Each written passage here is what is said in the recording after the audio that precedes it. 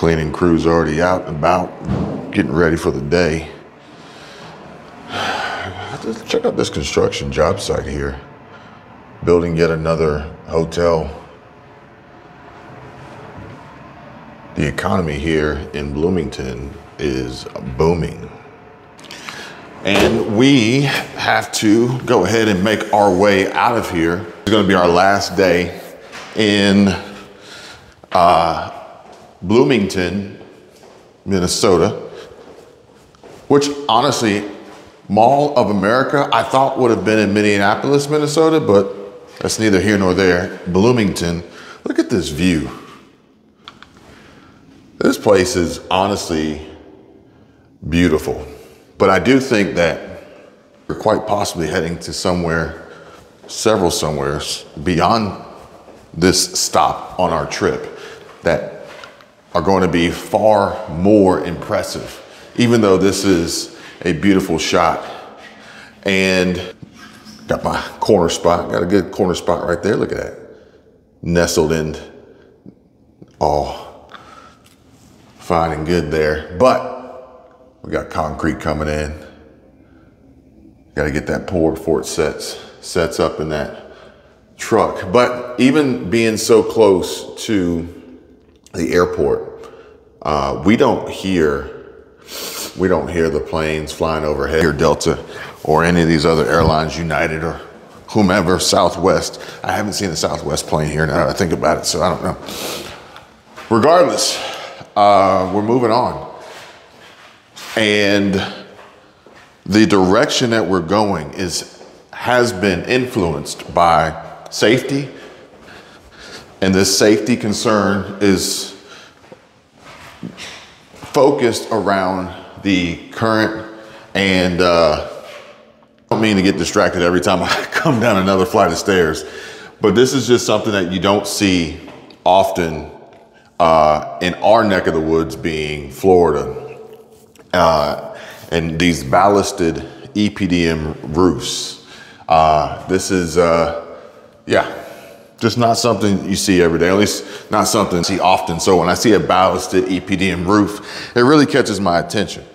Now, what I was trying to tell you guys is that the weather dictates, and I'll show you guys one more level closer. You can see the EPDM on the parapet underneath the metal coping, but the ballast is the rock. The rock is what holds the membrane of the roof down. So that's why it's ballasted. But the weather has dictated the path that we are going to take. And ultimately, we're still going to make it to Canada, despite Canada having these wildfire situations going on. And what I have seen from my research as we're getting prepared to pick and choose the direction that we're going to go. That's where I recorded yesterday. I need to show that to Michelle. I want her to see that little area. But it's the Northwest Territories. Man, it's chilly out here. Man, honestly, that's a tough call, because I know wintertime in Minnesota will be colder, far colder than Florida. But this weather right now is almost perfect. I need to, I'll check and see what the temperature is, but I would be willing to bet that it's probably almost 80 degrees. It feels so good out here right now, man. But anyway, the weather, we have a state of emergency, folks. New York, underwater. Vermont, underwater. DC, not underwater, but apparently DC is issuing a state of emergency for this emergency crime bill that they need to pass. And our safety concerns are around the weather, but also, you know, physical safety. And so, yeah, DC's out. But either way, we're going to continuously head west.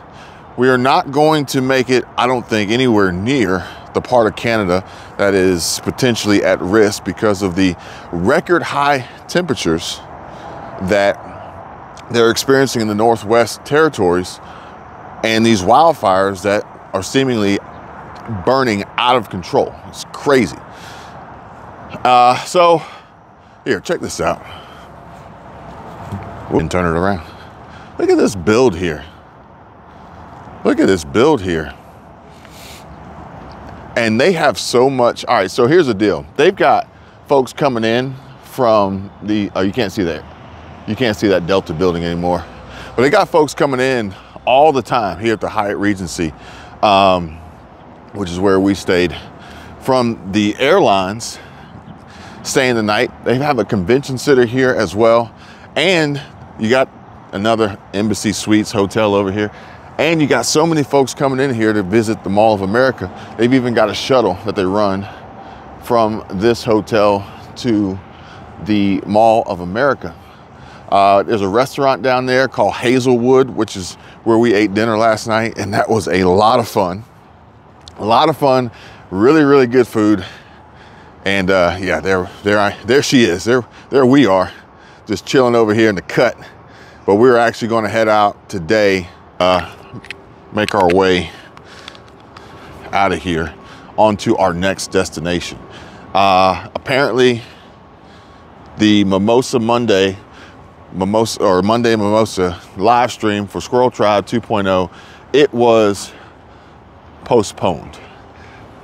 But I'm gonna tell you guys right now, you're not gonna be upset when you see what she's got in store for you. So make sure you go check out Squirrel Tribe 2.0, and make sure you check out Squirrel Tribe's main channel as well, because she covered, and she is covering, some very, very important information for you guys on a regular basis. Important, helpful facts, news, most things that don't really make it to mainstream media that I think that are really, really important. We are going to get together later today and bring you guys more information and another update in regard to, sorry, getting distracted again, but architecture really just kind of gets me going. You know, I like my cars for sure. I have a lot of interests that most people probably wouldn't immediately suspect. But this architecture here, I just seeing what they're putting on these rooftops and how they get creative with the space and the landscape and the visual. As far as the materials that are used, I mean, this truly, in my opinion, is a beautiful place, a beautiful office park center. And I really like it here. Not to mention this weather is unbelievable. Like, whew. Now if the sun wasn't out, if you're in the shade, if you're in a shady area and the wind was blowing, it'd be kind of like cooler, maybe not perfect, but right now this is almost literally perfect.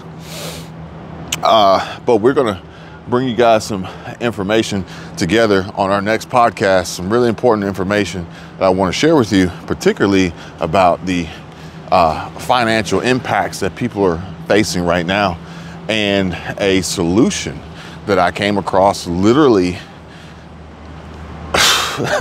for lack of better words, I shit you not, as I was in the bathroom at Love's truck stop. Crazy. I prefer Love's, I prefer Racetrack, I prefer QT, Quick Trip, but I'm not gonna find any QTs out here in the Midwest, I don't think. I don't think QT has gone that far. I was actually surprised to see QT actually step out of Georgia and enter into South Carolina. I'd love to see QT in Florida, but I don't know, we'll see. But I prefer Love's, I prefer Quick Trip, QT, I prefer Racetrack. I think those are gonna change as we continuously head west, because be honest with you guys, heading east and heading towards New York, heading towards Ontario, heading towards Toronto, heading towards Maine. These are all areas that we had planned on trying to hit and Michelle and the kid really wanted to check out. Not to say that we're never going to get there, but odds are those will be reserved for later this year as a Thanksgiving, Christmas vacation trip. So odds are that's how that's going to work out. Got a lot of Xfinity trucks over here working. So instead, we're going to go a different direction, and that direction has far better weather, no risk, as far as I can tell, of any flooding situations or flooding concerns, and also the air quality. Is this trash, or how did this, somebody just leaving garbage here? That's not necessarily in line with what I've been seeing here so far. So I don't know what's going on with that. I guess this is more of a residential area. We got kids' toys and patio here. I'm not really sure. A mixed use, it's a mixed use. You got commercial space, you got residential space, you got office space, you got restaurants, you got hotels, all within walking distance. We could literally walk to the Mall of America from our hotel if we wanted to. It's not very far. There's a shuttle as well, but we just drove, we parked for free, got a front spot. And you know, right now, this time of year is probably not the peak tourist attraction season for the Mall of America. But even if it were, then, you know, it's like we could take the shuttle or we could just walk and get over there without having to try to find a spot. I would be willing to bet that the peak season is probably colder too. So I don't know, do I want to walk in the freezing cold to get over there? But we would be bundled up. We'd have our Patagonias on, or we'd have our Canada Goose or whatever, North Face to stay warm and be bundled up. Could be fun, could be fun. But either way, a lot that I want to share with you, a lot that I want to bring to you guys, especially now that more people are asking for more information on how they can make money online, how can they can get invested. Don't forget, get your free stocks. Link in the description down below to Moomoo to get your free stocks. And ultimately have a deeper discussion and go into greater detail on preparing for and surviving this challenging time of increased economic uncertainty, insanely high cost of living, crisis. Looks like we got a train coming, or a trolley, or what is this? It sounds futuristic. Metro Transit. Renaissance World Tour. Oh, is that Beyonce? I think that's Beyonce.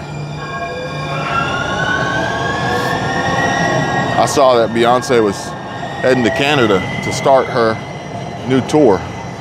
Maybe it's the Renaissance World Tour. Maybe we get some tickets, go see Beyonce. That was kind of strange. It's electric, I guess. That's why it sounds so futuristic. And, but either way, I need to bring you guys some information on that, especially electric, because we are driving this road trip in the Porsche Macan GTS. It is, you know, internally combustion, gas, dinosaur juice, ICE engine, not battery powered. Most importantly, the new Macan, the new Porsche Macan was supposed to come out as an EV, as a battery powered option. However, I'm hearing that Porsche may be changing their mind on just that. Now, this could have something to do with the changes to the Taycan sales, as well as the inability for the charging infrastructure to actually support the sales. Okay, you see what I'm saying? So it's like if the government mandates and forces this change of electric vehicles, now granted there's a deadline, right?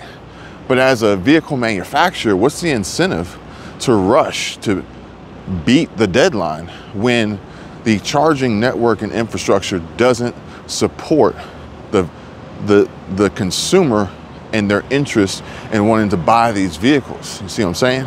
So we need to talk about that, as well as a variety of other things that Michelle and I will cover later today. And it sees as though where we are headed says that we have a 135 Mbps, that's megabytes per second, high-speed Wi-Fi internet connection. So wherever we end up should be on par, if not better than where we are now. The key with that is upload speed. So if you're a content creator, you know download is good, but upload is where it's at. When you're uploading video files, when you're uploading content, you know, a few gigs at a time, then the better the upload speed, the faster you can get that content uploaded and go on about your day and move on. We could, in a pinch, just go ahead and upload through over the air using 5G, but that cuts into our data plan, and I'd rather save that and utilize Wi-Fi when it's available. But either way, these are just a few topics that I want to cover and discuss with you guys. And there's so much more to it. I don't have my notes in front of me, so I'm just kind of reading to you from memory as I was compiling this for you guys today. So make sure you turn on your alerts so you can get notified when that video goes up. Make sure you check out Squirrel Tribe as well. And if there's anything you would like us to cover, by all means, feel free, drop a comment down below and let me know. Now, I did want you guys to see, look at this giant automated revolving door. That's freaking cool. But I want y'all to see this fireplace. This fireplace is epic. The fireplace is epic. And they even got this little VIP for pets. Little dog bowl. Oh, this is where I recorded my video. Somebody's in there. But anyway, I like taking advantage of the spaces around us and just the cool scenery and backgrounds. It just, I don't know, it just puts me in a better mood sometimes when literally just reading you guys the news and a lot of the same things that we discuss on a regular basis. But I think repetition is key. And I also think that we still have so many more folks to reach, to bring this information to help them along. Because like I said, we are at a time of huge economic uncertainty, state of emergency, widespread panic, chaos, anxiety, cost of living continuously rising and going up. Not to mention job loss. Hey, got an elevator waiting for me. At least I thought I did. All right, I'll use this elevator. Job loss. There's just a lot going on. There's a lot going on that we need to discuss and get to the bottom of, or at least better plan and prepare for. I want you guys to see this. I don't know if y'all can see this, but they got the wrong time on here. I don't even know how I got off so bad. It's not even, it's like off by like 43 minutes. It's the strangest discrepancy in time. But I think we have so many more people We're going down. Yet to reach. We're gonna go see that we, I think we're making progress each and every day, but it is nearing our checkout time. See this, my watch is glowing. It got charged up walking outside and then this dim illuminated. But either way, let me pack up, let me get out of here. You guys, I appreciate y'all watching. Please smash that like button, subscribe to the channel. Free links in the description down below. We'll see you guys real soon. Take care.